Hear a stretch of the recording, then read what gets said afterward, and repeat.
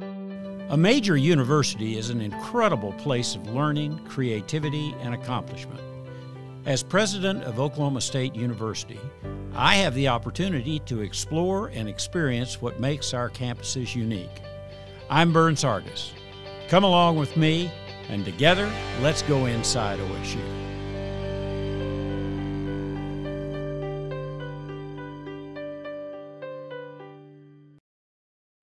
With 24 departments, the College of Arts and Sciences is the most academically diverse college on the Oklahoma State University campus.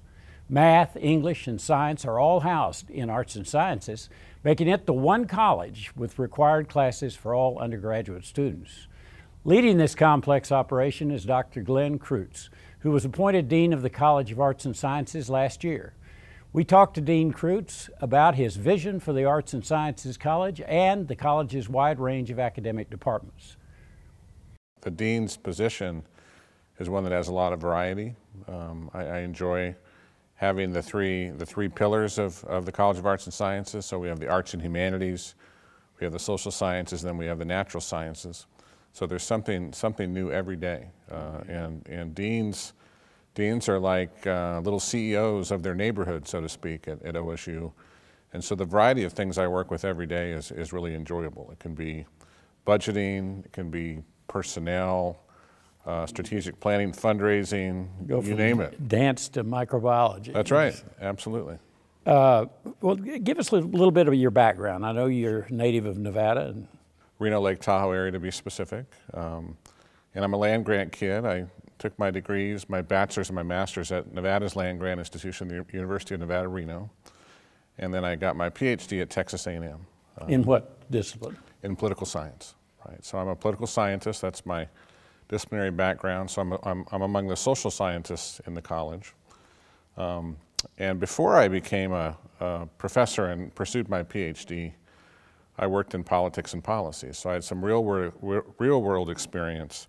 Worked on a couple campaigns, worked in the U.S. Senate in Washington, and finally I worked for the Chancellor and State Board of Regents in Nevada. And so the real world experience that I obtained really comes through in my teaching, it comes through in my orientation on research. I like research to be cutting edge, but also to be applicable to what society needs. And that jives pretty well with the land-grant tradition. We're here in a very beautiful and new asset here at Oklahoma State University, the Greenwood School of Music Recital Hall here in the McKnight Center for the Performing Arts. And as you said, one of the pillars of your college is the arts and the visual and the musical and all the different aspects of art. How important is that to the college and to the university in your view? Oh, absolutely, absolutely critical. The arts and humanities, and specifically the performing arts that the McKnight Center and soon the Greenwood School of Music are elevating, help all students. So that can improve the cultural environment at OSU in terms of programming offerings. It's certainly going to improve the gen ed classes we offer. All OSU students take our classes, including in the arts and humanities. And so there's a trickle-down effect. You offer the core, basically. That's right. Yeah, we really are in the arts and sciences. We're the core of OSU, the intellectual core, and the depth we provide across the three pillars of the arts and humanities, the social sciences, and the sciences, really give all students a degree of depth and an opportunity to really fulfill themselves. And facilities like the McKnight Center and the Greenwood School of Music literally and figuratively break new ground. They create excitement, they create opportunities for all students, for alumni, for the faculty, and then directly they impact majors in those areas. Take us through the arts departments that what all is under arts? Sure, absolutely, there's a lot. So you have, under the arts and humanities, you have the Greenwood School of Music, you have the Department of Theater, you have the Department of Art, Graphic Design and Art History, we have the Department of History, Department of Philosophy. Really, there are critical thinkers. Why are we here? What do we do? What should we do? We have the Department of English, which provides English comp courses to all students at OSU, such an important part of the freshman experience. We have the Department of Languages and Literatures. We provide many languages here at Oklahoma State University. Those are popular classes for students to take across many of the colleges. We have several cross-disciplinary programs as well, including American Indian Studies, Women's and Gender Studies. We have Africana Studies, and then we have American Studies. And those cross-disciplinary programs lead to either a minor or a major. There is a trend around these days that degrees ought to be in things like engineering or in business or somewhere where you're sure to get a really good job. And they look askance, frankly, at a lot of the arts programs and probably even some of the social sciences. What do you think about all that? If you're looking at your child and they're going to major in something and they say, well, I want to major in art history. Sure, absolutely. I understand that concern and that interest. It's a very utilitarian approach, the idea that universities are going to provide sort of trade training and then you go get a job. And that's part of what we do is help people realize what their skills are and improve their skills. But there's something about the university education that's deeper than that, and that's passion. And so I think it's arguably most important for a student to find their passion in a subject they like. So let's say they're pushed into engineering but don't have a passion for it. It's not their thing. Do they falter there, or do they move over to English, where they finally tell their parents or their high school teacher, whomever convinced them to pick engineering, that they love to read. They love to read fantasy novels, and they want to write them. Let's guide students towards their passion. They're more likely to persist and graduate from Oklahoma State University. And then I would just point to the data. The jobs data don't back up that argument. For example, philosophy majors do very well in the job market. They make really good salaries, better than many of the disciplines in business. And folks just aren't aware of that. Especially after a few years, if you look at it after 10 or 15 years. That's right. So you have opportunities there for people to learn critical thinking skills, those soft skills that employers want, that you maybe don't learn if you're simply taking a degree of study with a job in mind. Through the three pillars Dean Krutz mentioned, the College of Arts and Sciences offers more than 100 majors. That's nearly a third of the majors offered on the OSU campus. Many of these are within the science pillar, which includes the departments of chemistry, computer science, geology, integrative biology, mathematics, microbiology, molecular genetics, physics, plant biology, ecology and evolution, and statistics. Well, Dean Krutz and I are here at the Core Research Lab, which is another important facility in arts and sciences. Before we talked about your vision for the arts pillar in College of Arts and Sciences. Right. What's your vision for the science pillar?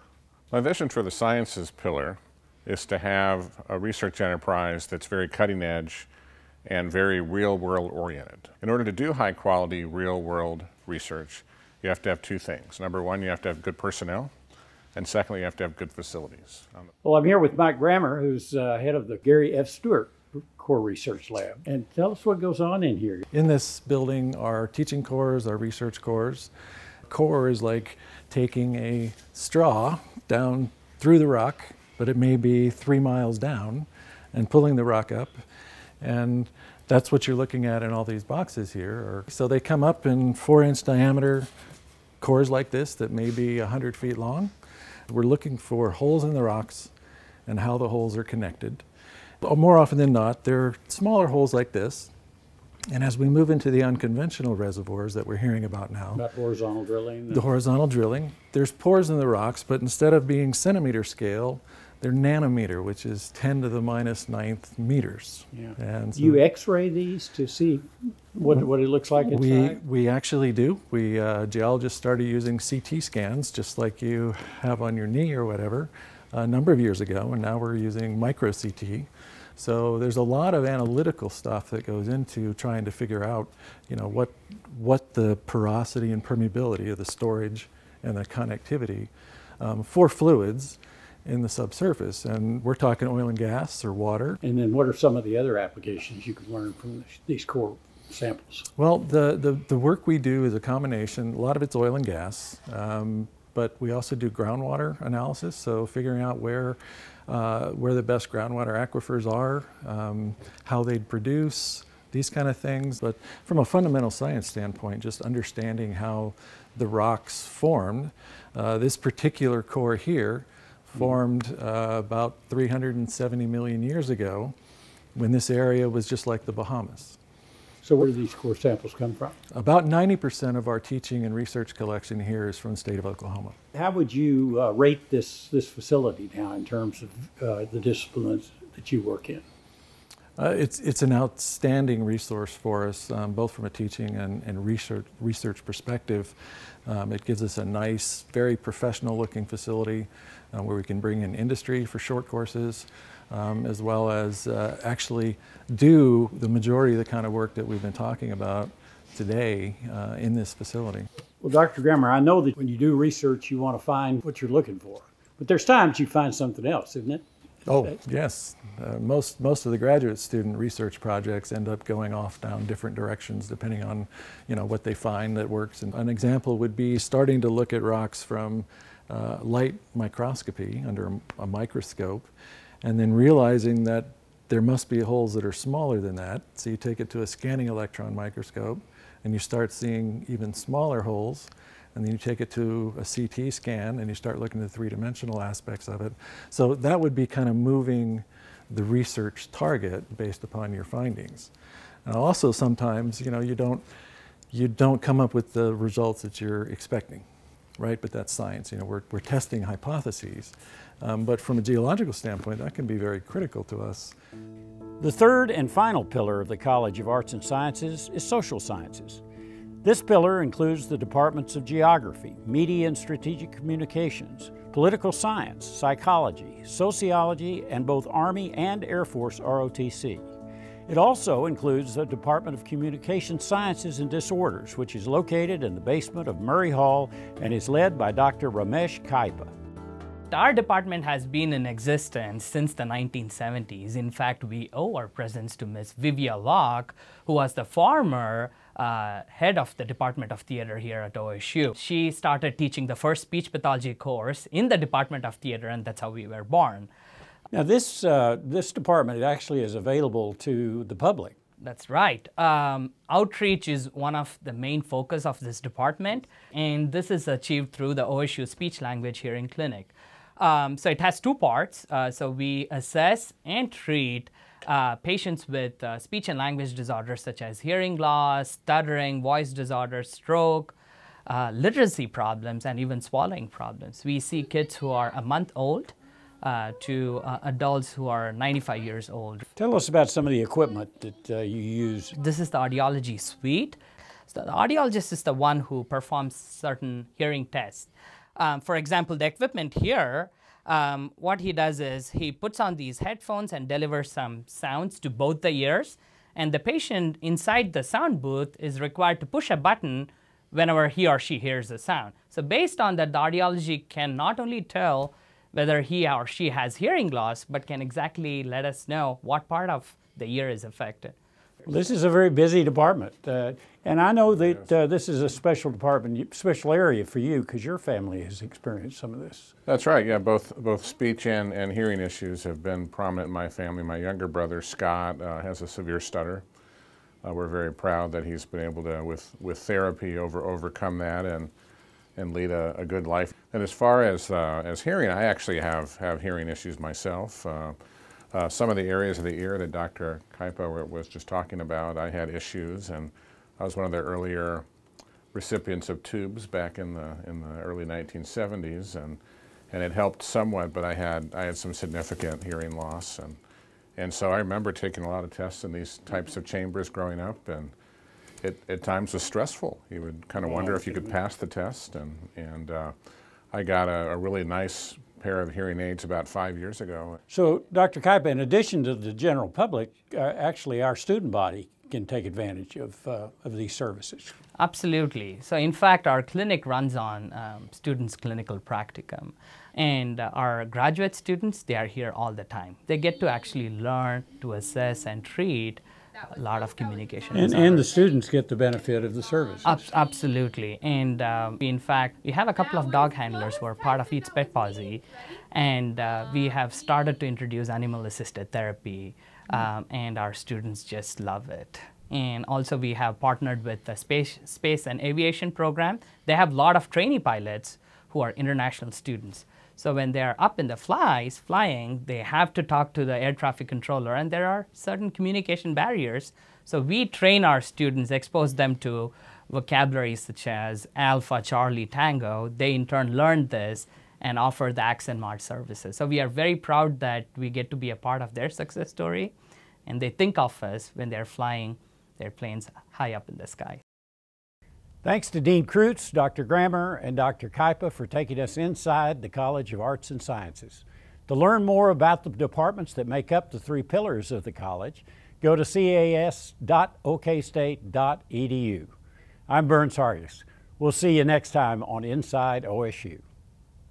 To learn more about the cutting-edge research, people, places, and events at Oklahoma State University, subscribe to the Inside OSU podcast.